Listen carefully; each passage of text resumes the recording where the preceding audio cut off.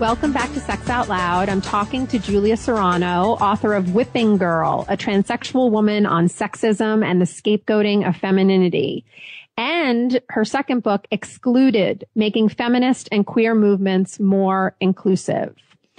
So speaking of excluded, Julia, let's talk about TERFs. I want you to define what a TERF is, TERF, and we'll take it from there.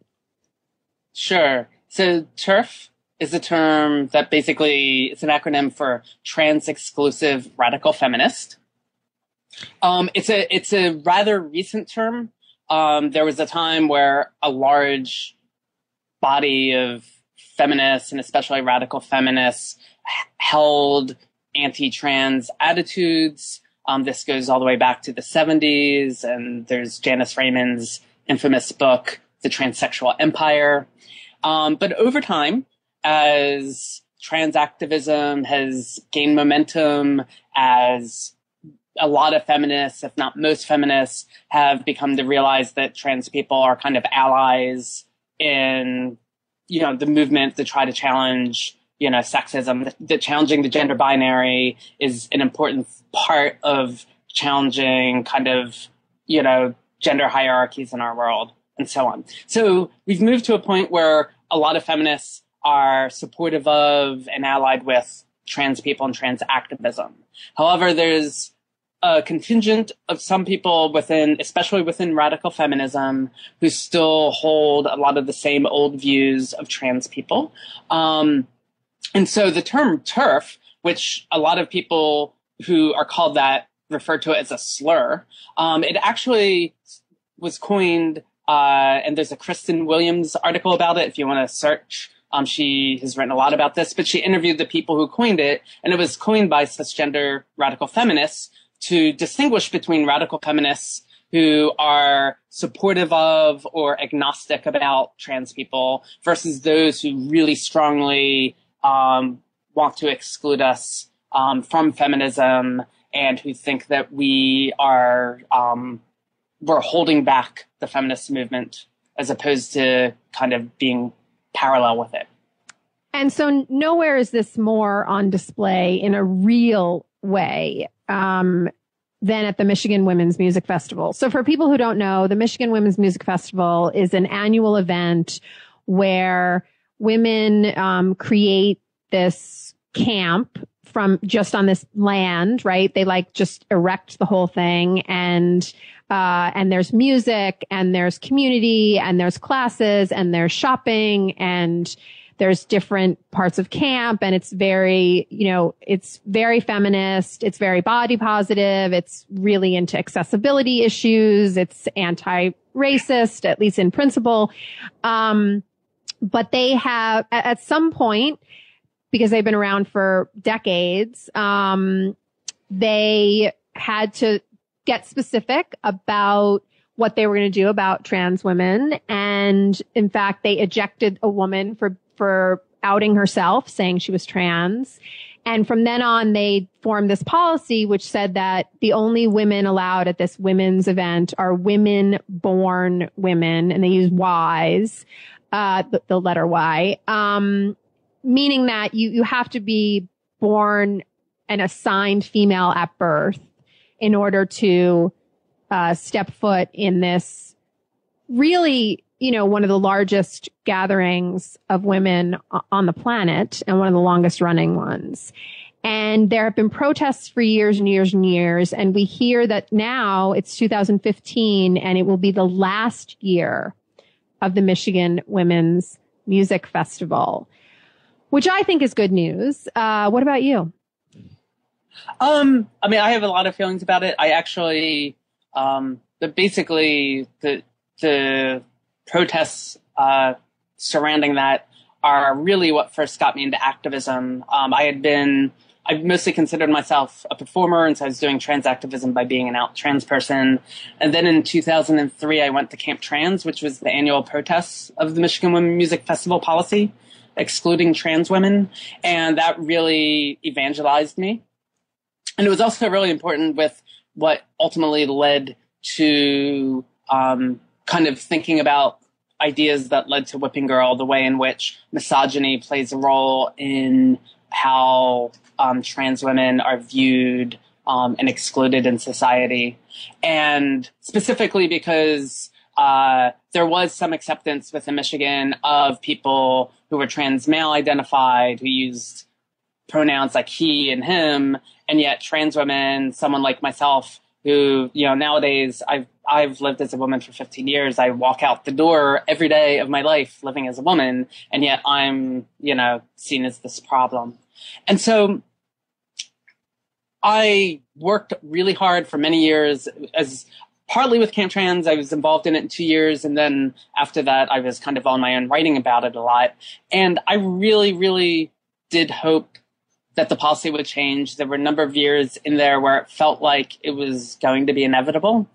And then I just feel like it's stalled lately, and it became clearer and clearer that no matter what happened, that Lisa Vogel, who's the sole proprietor of the festival, and a lot of the people who attend, that they weren't going to budge. And so I mostly feel sad because there was a time that I really hoped things would change.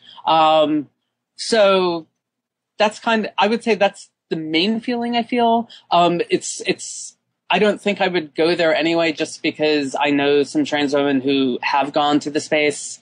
And the politics about it are strange because they essentially had a policy where trans women wouldn't be thrown out, but they would be seen as disrespecting the space. And I know some people were there, and it's definitely not a safe space for trans women to be. So yeah, I wouldn't have gone there if they changed the policy at this point in my life. I might have when I was younger, but yeah, so I have a lot of mixed feelings about it. Well, and the thing that you talk about this in your book, but I experienced this firsthand. The one and only year that I went to Michigan, which is around the same time I feel like you were there, but maybe it was a little earlier. There is an obscene amount of displays of masculinity at Michigan Women's Music Festival, and by that I mean butches, boys with an I, trans men, gender queers, masculine of center people, people born and assigned female at birth who've had chest surgery, who are on hormones, who have facial hair, who could pass as men. Mm-hmm.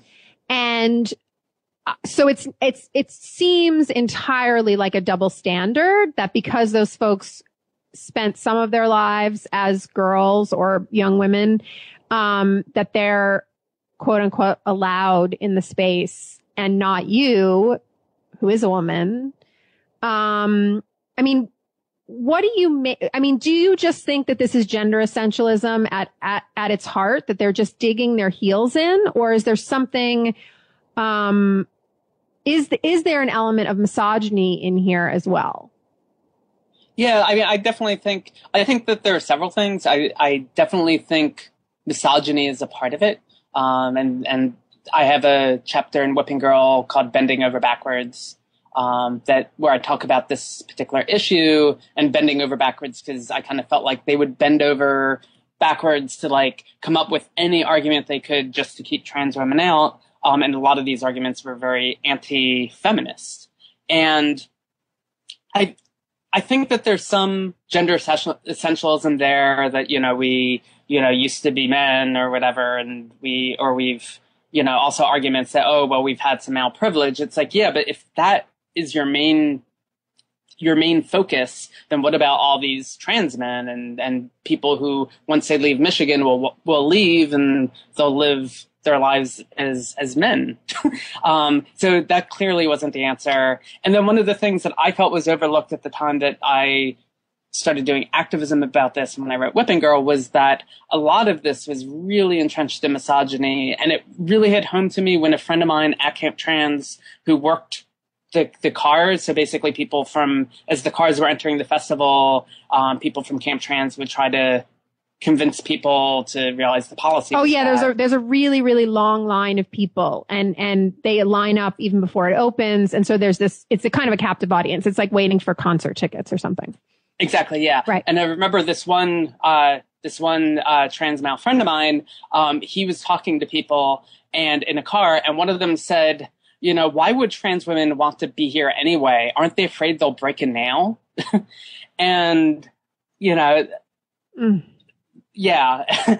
And I've encountered numerous things along these lines in the past. I definitely think misogyny is also a part of it. Either the perception that trans women are like especially feminine or overtly feminine. And we should say that a lot of the people who go to Michigan, a lot of people who are radical feminists are against femininity. Yes, they eschew. I mean, yeah. as a femme, just so you know, I mean, as a femme, I felt, excluded and also not safe in some situations. Because there also is anti-fem sentiment there. So like you said, there's anti-femininity on the land. Yeah, definitely. And so I think that is also a major thread to this whole situation. I do think another thing that should be acknowledged is that I think that a lot of especially the lesbian community, part of the reason why I think trans men are kind of accepted in a way is that not all trans men have this experience, but a lot of them kind of come up through the dyke community. And so they get a chance to kind of prove to everyone that, hey, I'm trustworthy. I'm like, you know, part of the community before they transition. And they won't be completely accepted by everyone in the lesbian community. But I think there's more of a chance to give these people, you know, like the benefit of doubt, where I feel like trans women don't get the benefit of the doubt because, you know, for me, you know, I mean, as I was moving through the world as male, I would never have gone into like a women's only space or a lesbian space. I just would not do it, right? Because I understood I have a certain amount of privilege and these spaces are meant for people who are marginalized in society in ways that I wasn't. But then as soon as I became a woman, as soon as I transitioned, and you know, I identify as bisexual now, but I identified as a dyke at the time, or I still identify as a dyke, but I identified as lesbian at the time. And, you know, I mean, I had a partner who kind of had a long history in dyke communities. And so I think I was accepted because I was in this partnership with someone who was kind of seen as a legitimate cisgender, you know, queer woman. But, you know, if I hadn't, I mean, I think people don't give us the benefit of the doubt because we weren't from the community, but we never had the chance to. So I think that's another element. Some of it is gender essentialism. A lot of people talk about it being about socialization, about like, oh, being socialized male, you know, that's what the problem is. And I 100% don't buy that at all. I think that that's the biggest red herring out there. I've had conversations with people about this issue. And if in my experiences, when I talk to people, I said, well, what about a hypothetical person who is biologically female, who for some reason was raised male and lived their whole entire lives up until young adulthood as male before they came out as being female? Would you let that person in? And they all said yes. You know, so it's not really about socialization. It's a mixture of essentialism and misogyny and you know, the acceptance of trans men and trans masculine people being more related to them fitting, either having been in the community or kind of not being seen as problematic in the same ways that trans women are. But I think this also really touches on one of the crucial pieces in your book, which is this idea that trans women are not trustworthy. You know, the trans woman as deceptive or dangerous. And then the natural extension of that, which is that women and femininity is dangerous and deceptive and can't be trusted. I mean, don't you think that that's at play as well? Oh yeah, definitely. You know, and one of the very first chapters, I think it's chapter 2, in Whipping Girl, it's called Skirt Chasers, and it's about how the media depicts trans women, and I talk about mainstream media, you know, movies, TV shows at the time, etc., and about how trans women were either seen as either being not real women because we look too much like men, or we're seen as deceivers who are potentially dangerous. And in the very last section of that, I talk about this very issue. I talk about Michigan Women's Music Festival, turf ideology, and Janice Raymond's book. And going all the way back to her book, she talks about how, you know, all the reasons why trans women like aren't women because we don't look like women and all that. And then she turns around and then says, but then there's this deceptive type, you know, and she has this whole paragraph where she talks about trans women being let into women's only spaces would eventually, of course, lead to rape, right? Like deception and rape, you know, which is like straight out of a Focus on the Family ad circa today. So these ideas are really, really kind of entrenched in people's brains. And sadly, a lot of people who are TERFs, they're kind of, they're not recognizing the fact that these are the same tropes that are used on women in general. These are the same tropes that are used against queer people, right? If a queer person doesn't like announce to someone that they're queer, some people will like go into the so-called gay panic and might freak out about it and accuse them of deception. These are the same tropes that are being used over and over again to marginalize people, and it's a shame that they don't recognize that.